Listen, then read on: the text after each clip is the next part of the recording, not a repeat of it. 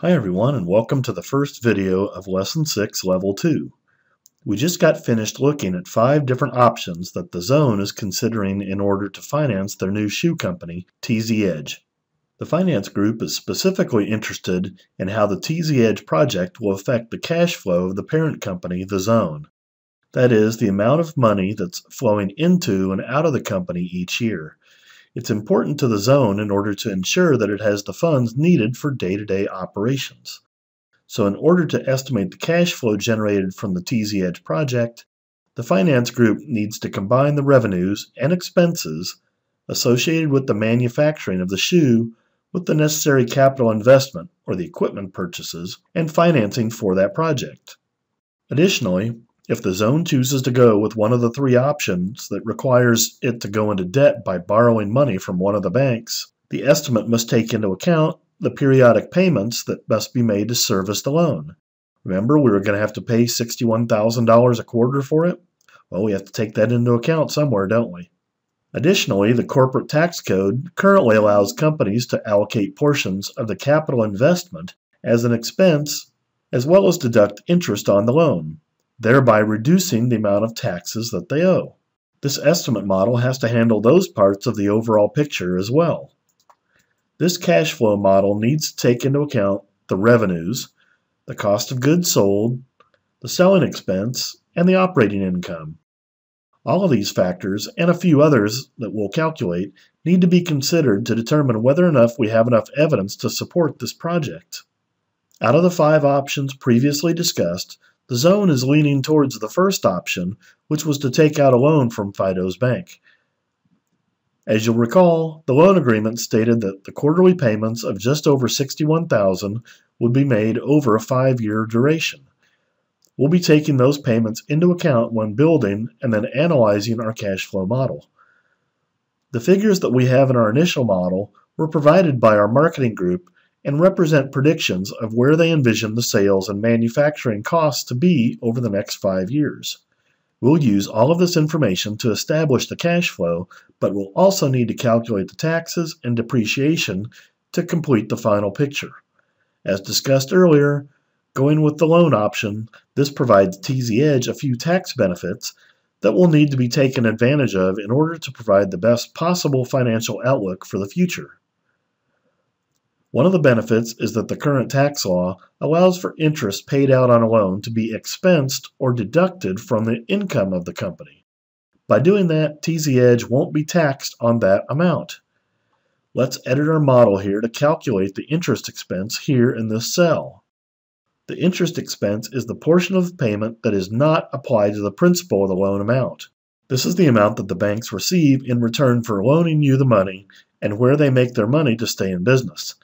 This will change from year to year because, as you'll see in a minute, the amount of each payment that is applied to interest decreases with every payment, and the amount that goes to principal or paying off the loan amount increases with every payment. If we do this formula correctly in this cell range, this amount will decrease as we go through the 5-year loan window. The standard method of showing the details of this principal and interest interaction is to set up what is called an amortization schedule or amortization table. This schedule lists for each specific loan period the remaining principal, the interest paid on that payment, and the amount applied to principal on that payment. In the loan sheet here, we've already constructed our amortization schedule and included the specifics of the loan from Fido's bank. As you can see, the original amount of the loan is $1 million. Here's the plan.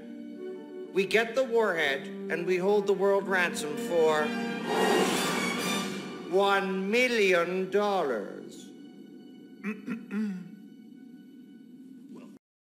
With an APR or annual percentage rate of 8%. It has a duration of 5 years, compounded quarterly or 4 times a year. The final or ending value of the loan is here in this cell, and it's 0. If there was to be what is referred to as a balloon payment at the end of the loan, that value would be here instead of the 0. That means that for 5 years, we'll have 20 payments, and that's what we have in this first column down here on the left. In the remaining principal column, we're going to create a formula that shows us how much is left on the loan after each preceding payment. We'll start with $1 million up here and end up with a 0 down here at the end. In the interest payment column, we're going to calculate the amount of this particular payment that's interest, and in this principal payment column, we're going to calculate the amount that is applied to the principal of the loan for that period.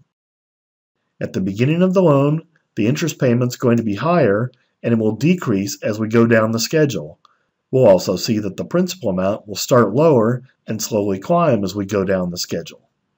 This is known as an amortization schedule.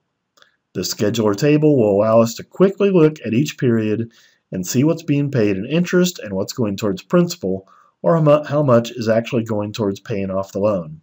As we've done before, I'm quickly going to enter the payment function into this cell so that we can tell what our quarterly payment is.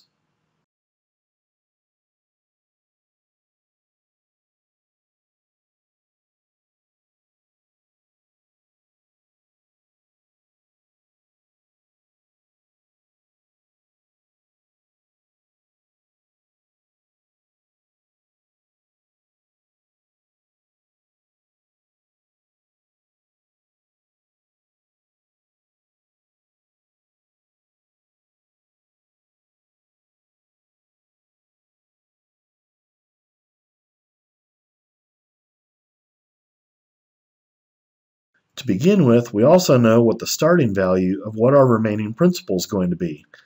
That, of course, will just be the reference to our original loan amount of $1 million. Yeah, Dr. Evil does it better than I do, sorry. Now to calculate the interest payment on that first payment shown here in this row as period 1. How much of this $61,000 payment is going towards interest and how much is going towards principal?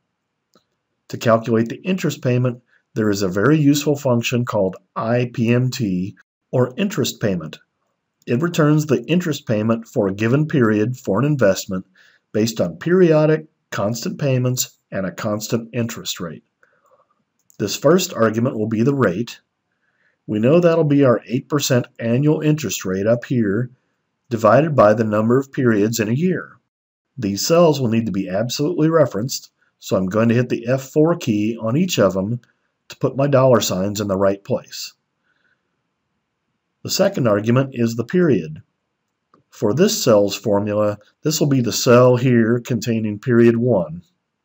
That will be a relative reference, so we don't hit F4, since we're going to want that value to increment or increase as we drag our completed formula down in a minute. The third argument is the number of periods over the length of the loan. To get that, we need to multiply the loan duration in years and multiply that by the number of periods in a year. This is going to be an absolute reference, F4.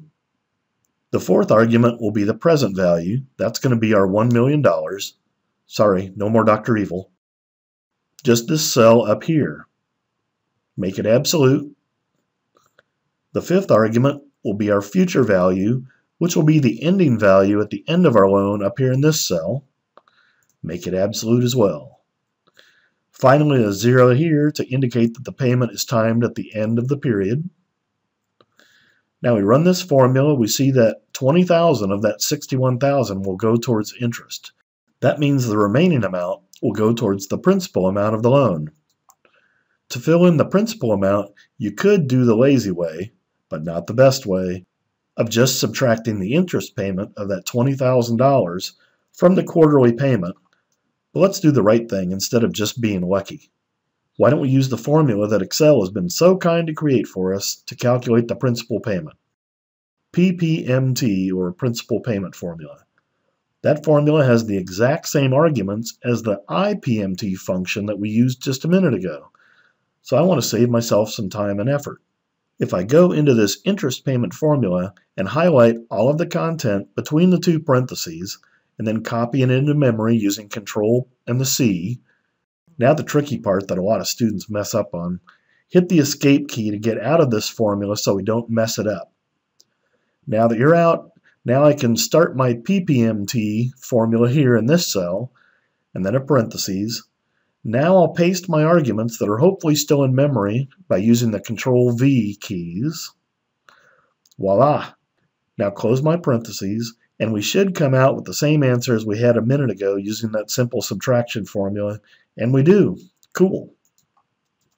That copy and pasting of the guts of a formula that I did a minute ago, it can be a bit tricky, but it also can save you a bit of time, and you know by now that I'm all over that. Now, going to the next row, what's the remaining principal going to be? We can just take the previous principal balance and add the previous principal payment. The reason that I'm adding it is because we already have a negative amount as indicated by these parentheses around that $41,000. Now I have the remaining principal balance. I can now drag down the interest payment formula one cell and the principal payment formula down one cell so that I have formulas all the way across this second payment. Now I can drag all three of these formulas at the same time down through the remaining 20 periods of the loan. As I mentioned before, the interest payment started off pretty high and slowly but surely decreased towards zero as we got towards the end of the loan.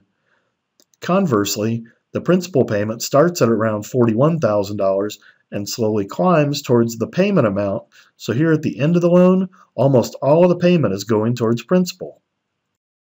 Looking at our last loan period, I see that we had $59,957 remaining, and that just happens to be a value over here in the principal paid. Coincidence? I think not. If I copy this principal formula down just one more row, we see that we get to an ending balance of zero, so all is right with the world. Now we can see what's going to be applied to interest and what's going to be applied to the principal of the loan for each of these 20 periods. We'll look in further detail of these here at the next video. See you then. Go Noles!